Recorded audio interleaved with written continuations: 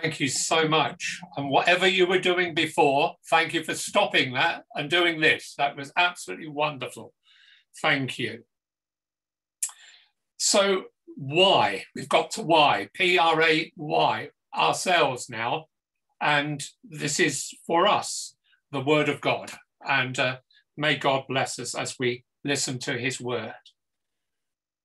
If I was to ask you what is the simplest thing that is the hardest to do in the Christian life, I suspect that some of you would work out that I was going to say praying. It is the simplest thing to do, and often it's the hardest thing to do as well. Probably the three most purchased books in the whole world are those that speak about bringing up children, healing, why God does and why God doesn't, and prayer. Well, today we're focusing on a very short phrase, pray continually, or in another version, never stop praying. Speaking with God. Isn't that incredible that the gift of prayer to us allows us to speak to the creator of the whole universe, God Almighty? I'm reminded that when C.H. Spurgeon, a famous pastor, was asked, what is the secret of your preaching? He showed the questioner to a room behind the scenes in his church. And in that room were a group of people who were praying for his preaching. Billy Graham was asked similarly, what is the secret of your ministry? He answered by saying three things: prayer, prayer, prayer.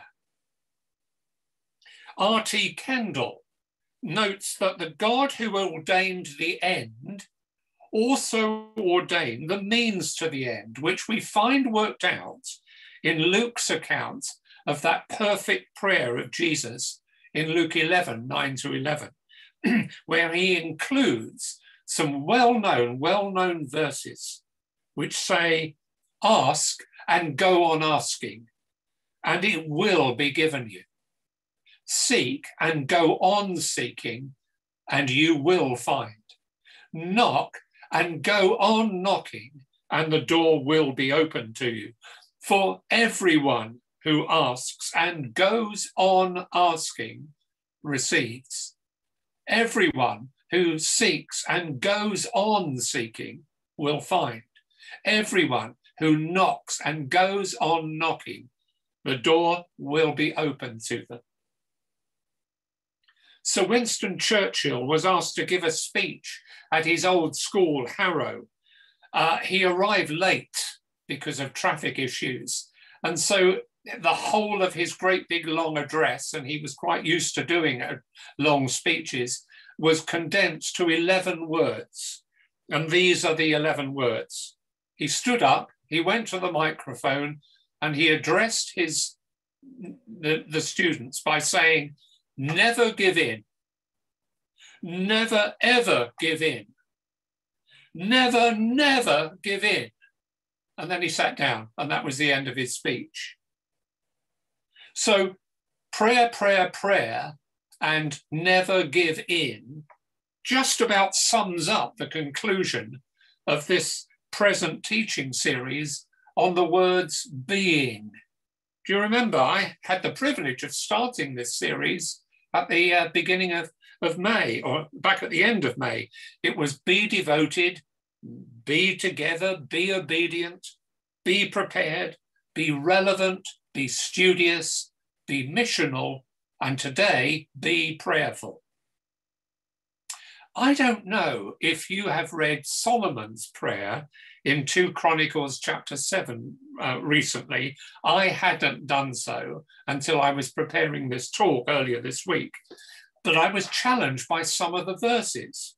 They go, when I shut up the heavens, this is God speaking, when I shut up the heavens so that there is no rain, or command locusts to devour the land, or send a plague among my people, If my people who are called by my name will humble themselves and pray and seek my face and turn from their wicked ways, then I will hear from heaven and will forgive their sin and heal their land.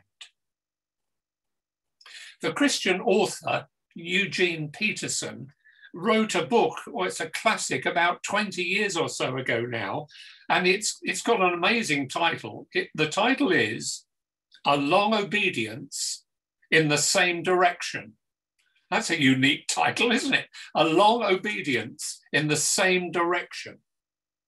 As a society, we are no less obsessed with the immediate than when Eugene Peterson first wrote his book. If anything, emails, the internet, and social situations on computer have intensified our quest for a quick fix. But Peterson's long time-tested prescription for God answering our prayers and for discipleship remains exactly the same, a long obedience in the same direction. In the Song of Ascent, between Psalms 120 and 134, he finds encouragement, that's why he's written his book, for modern pilgrims, us, as we learn to grow in worship, in prayer, in service and joy and work, in happiness and humility, in community and blessing. What a wonderful description of pray continuously. A long obedience in the same direction.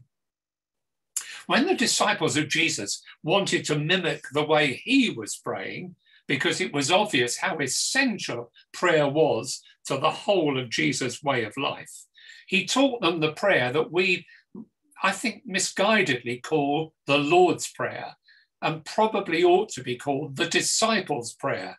And it's sometimes called the perfect prayer. You know how it goes. Our Father in heaven, holy is your name. Your kingdom come, your will be done on earth as it is in heaven. Give us today our daily bread, and forgive us our trespasses as we forgive others who trespass against us. Lead us not into temptation, but deliver us from evil. For the kingdom, the power, and the glory are yours, now and forever. Amen. The disciples had also witnessed the fact that within the context of spiritual warfare, I've spoken on spiritual warfare to you before, and I rather rudely exclaimed to you that spiritual warfare is not about fighting each other at church members' meetings. It's actually about dealing with the works of the evil one, who is our time-honored enemy. In other words, the disciples saw that you have to battle and confront spiritual and societal ills. And Jesus explained that sometimes, quote, this type cannot come out except by prayer and fasting. So there are times when our spiritual warfare is not just about putting on the armor of God. It's not just mentioning a few quick things and asking God to sort it out. Sometimes we have to really go deeper in our prayer and even to fast. The enemy of our souls needs the power of God to overcome his fiendish ways. In Ephesians chapter 6, verses 10 to 18, we're clearly and firmly told to put on the whole armor of God in order to be equipped to deal with the enemy opposition. And it's done by praying and putting on the breastplate of righteousness, the shoes of the gospel of peace, the belt of truth, taking up a shield of faith, putting on the helmet of salvation, taking up, quickly Stu, the sword of the Spirit, the word of God.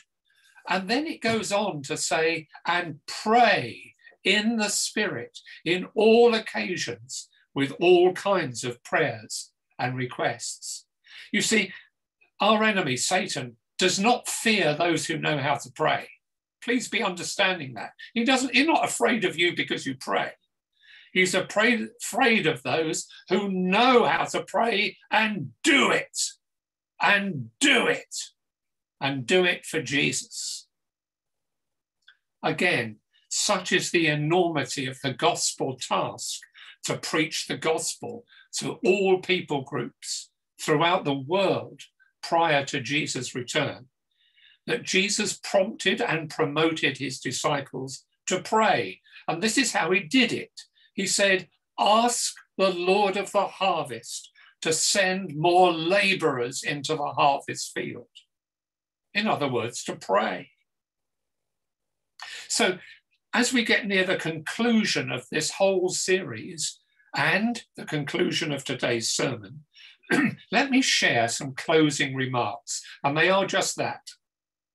Firstly, true prayer involves trusting God enough to tell him what we really think, and loving God enough to know that his presence is all we really need.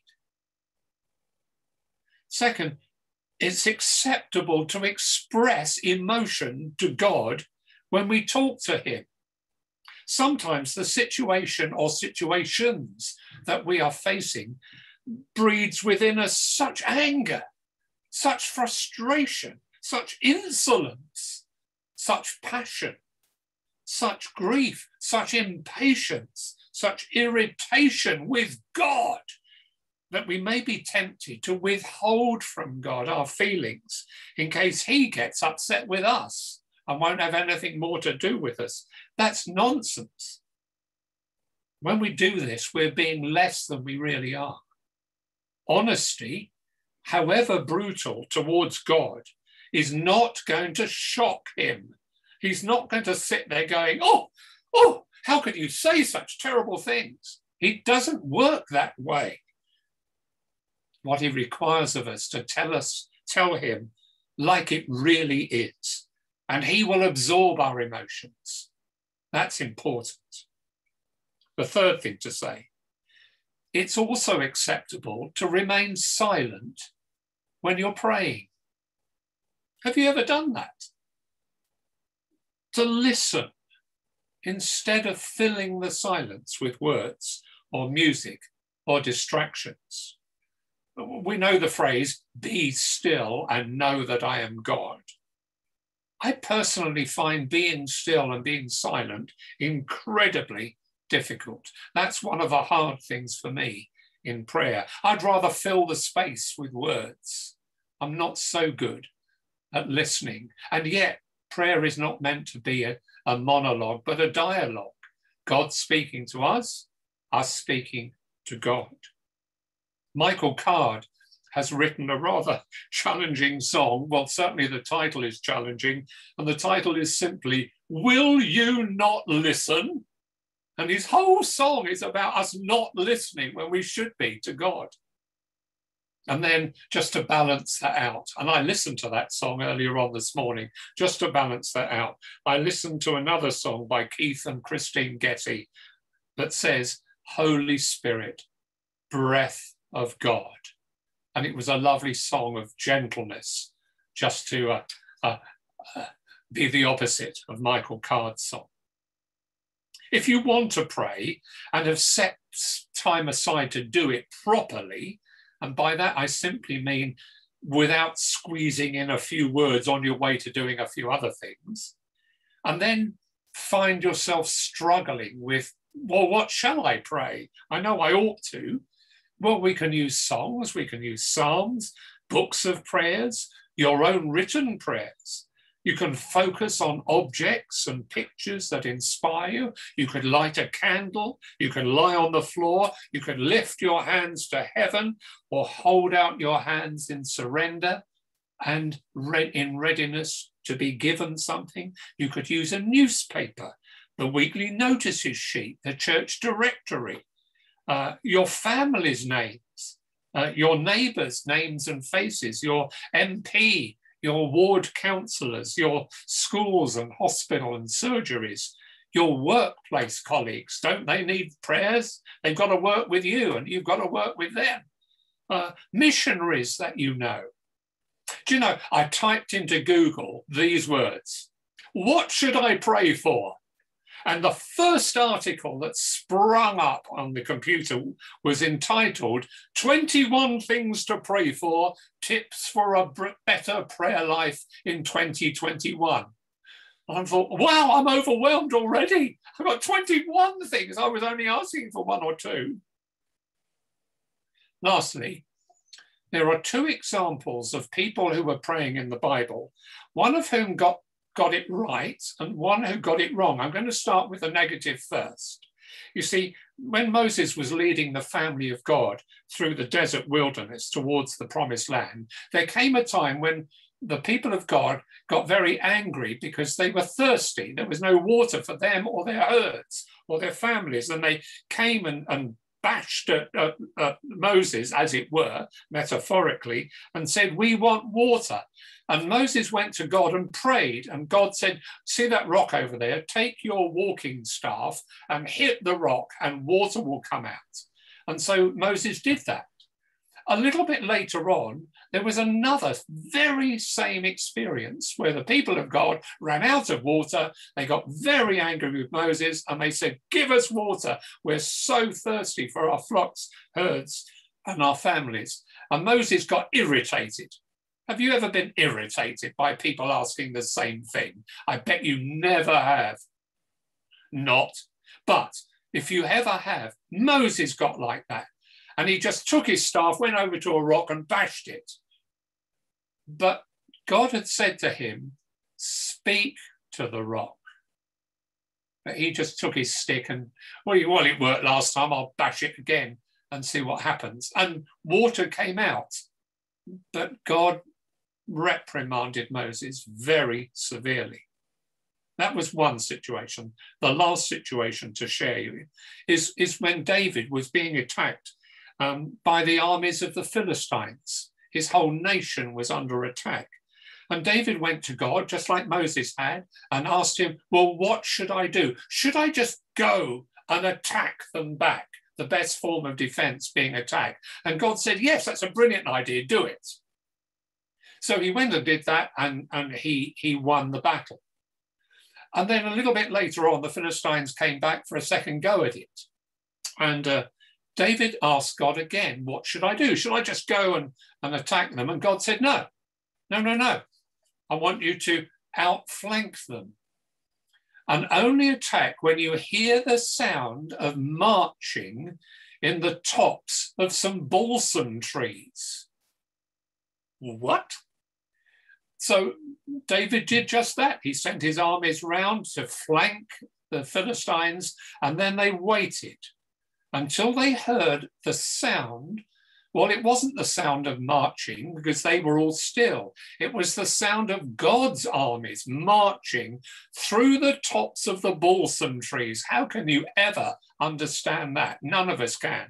But because he waited and did what God told him the second time, he was able again to win a battle. And I learn from these things as I come to my closing sentences. I learn this. In prayer, however important it is to keep praying, we must never presume that what God answered previously, he will necessarily answer in exactly the same way the next time we have to pray. Presumption does not accompany prayer. God doesn't do presumption. That's why the Bible teaches it is so necessary for us to do this. Trust in the Lord with all your heart and lean not on your own understanding or presumption, but in all your ways acknowledge him and he will direct your paths. So the Bible teaches, last sentence, do not be anxious about anything, but in everything, by prayer and petition with thanksgiving, let your requests be known to God. Amen. I want to say this sentence of two sentences that I gleaned from somewhere as our response. Spirit of God, make us open to others in listening, generous to others in giving, and sensitive to others in praying. Through Jesus Christ our Lord. Amen.